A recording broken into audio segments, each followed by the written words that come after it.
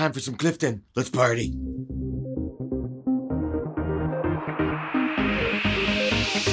Ginger Runner. What is up, everybody? Ethan Newberry, the Ginger Runner, here for another Ginger Runner review. Not just one, but deuce. It's a deuce drop. I'm posting 2 reviews today. Both shoes are from Hoka One One. You're currently watching my review of the Clifton 6. It's back in its 6th version. Yep, they're still making it. But in addition to my review of the Clifton 6 today, I also dropped my review of the Hoka One One Rincon. The reason I wanted to drop both of these reviews today is because I feel like these 2 shoes have a pretty good partnership going on. You're gonna wanna make sure that you watch both reviews, be able to determine if one of them will work for you, maybe both, maybe neither. So if you wanna watch this review, link is in the description, or just stick around and watch the review of the Clifton 6. So first, you know my history with the Hoka Clifton. The first version was one of my favorite road shoes for the longest time. I had a little bit of issue with it early on, but now, years removed from that shoe, I miss it. I miss it terribly.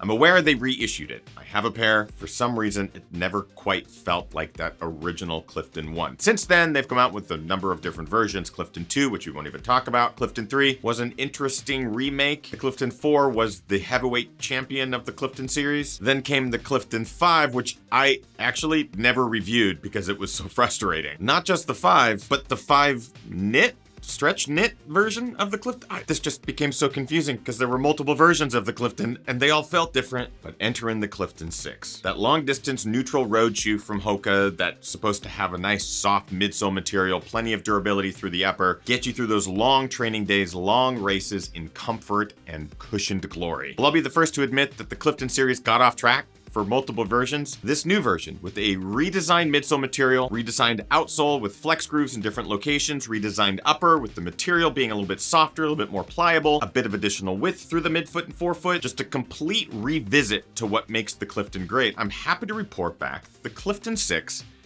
is back on my radar. There's lots new. I'm excited about a lot of it. There are some things that I dislike, of course, but I'm gonna get to all of that in today's review. We like to talk about the things that we like and dislike, starting as always with things that I like. It's back. Now bear with me. The Clifton 6 is not the Clifton 1.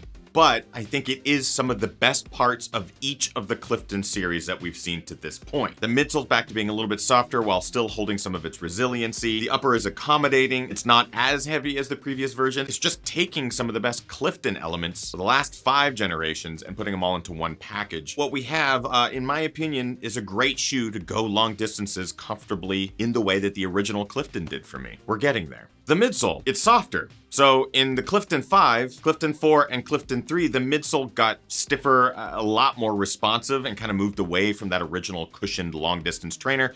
The Clifton 6 is back to having a softer midsole while still retaining some of that pop. So it's gonna give those of you who enjoy a responsive ride joy, as well as those who prefer that cushioned ride, give you some joy as well. The weight, it's not light, but it is lighter. At 10.4 ounces in my size 11, that's 0.6 ounces lighter than version 5 and version 4, which just makes me so happy to see that this shoe is finally going back to its lighter weighted roots. I know when we start talking about these fractions of ounces and just single digit grams and weight comparison, a lot of you roll your eyes. The reality is it all makes a difference. Long runs, distance-wise or time-wise, you want as little weight hanging from the bottom of your legs, these giant pendulums, as possible. So it's nice to see that they're finally shaving some weight off of the Clifton because it was getting a little hefty like myself. And finally, an improved fit. This is actually pretty exciting because the upper being redesigned, the material is different, it's a bit more forgiving. For those of you who have wider forefeet, you get a bit more millimeter width in there. It's just more adaptable to various foot types. We were getting really narrow with the Clifton series. For me, it ended up causing a lot of rubbing along the medial side of the forefoot, but with the Clifton 6, we're back to normal, whatever that is. It's just more comfortable. So the fit is getting dialed. We have some stitching here along the upper that's also tightening in that midfoot. Holding your foot down, holding your foot in. Nice work, Clifton 6.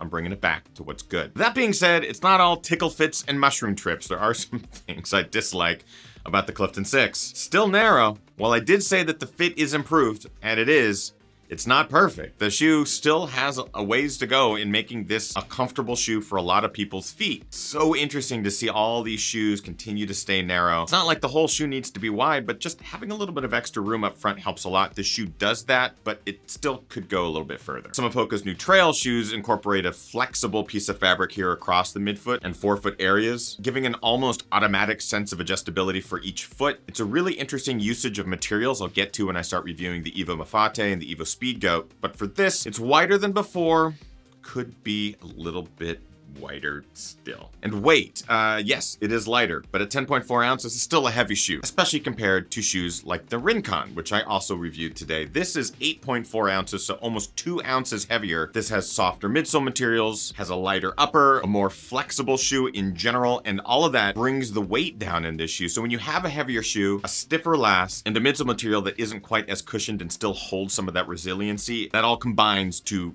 keep the weight on. So at 10.4 ounces, it's lighter, but it's still not light enough. And finally, why the Clifton?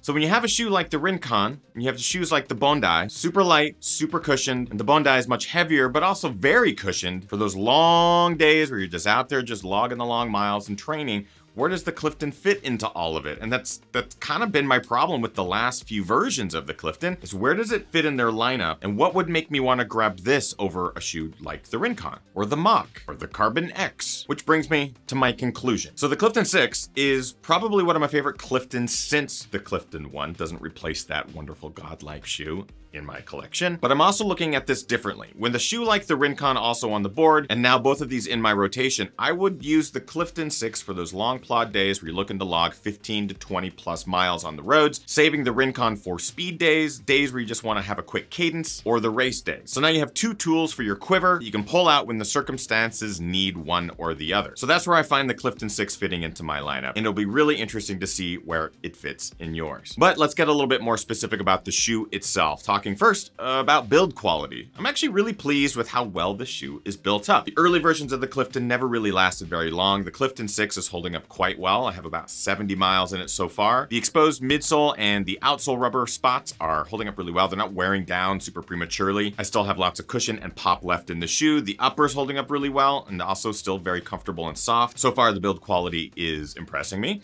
Comfort-wise, the shoe is holding up really well. It does find that balance of cushioned midsole and responsive midsole. If you've been disappointed with the previous Cliftons being too stiff and too responsive, you're gonna actually find a nice home here in the Clifton 6. But if you're looking for something super soft and cushioned and just absorbs your foot, you're gonna wanna look towards something like the Rincon. Fit, improved, but not perfect. I talked about that through the width and the midfoot. Getting a good tie down on the shoe has been pretty easy. The tongue isn't super thick, so I haven't been getting a ton of hot spots or fold over in the upper, so that's good. Price at $129, that is definitely tipping that higher end of the price point scale, especially when you have shoes like the Rincon on the market for a little bit less than that. But as far as comparison to previous Cliftons, it's right on par with what you would expect. And finally, looks, it's, you know, fairly generic. I like the looks a lot better than the Clifton 5, which I liked a lot better than the Clifton 4. So we're in the right direction, getting towards better looking Cliftons, and there are some good color versions in it as well this round, so that's good. Bringing us to our final criteria, is the Clifton 6 a buy, try, or a why? This is a solid try. So now if you're gonna go out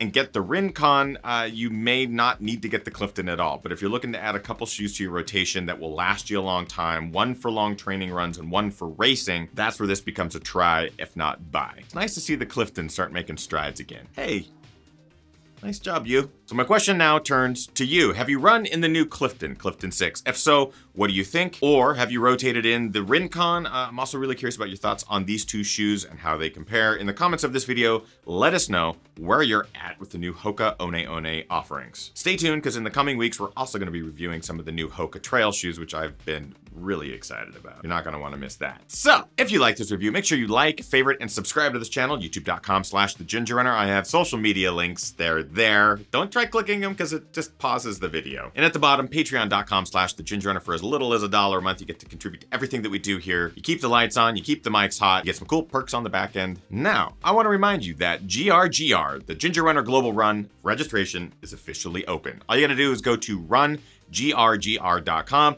and you can register for the 4th annual Ginger Runner Global Run. It's been an amazing thing for the last few years. We have videos on this channel. You can go back, you can watch those and see what it's all about. If you have any questions or you want to register, go to this website. It'll tell you everything you need to know. It's October 13th.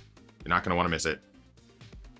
No matter where you are on this earth, let's get outside and run. Thank you so much for tuning in and watching. We'll see you guys next week for more Ginger Runner videos, reviews, films, whatever. Train hard, race harder, and party the hardest. I know I am. We'll see you guys next week. Bye-bye.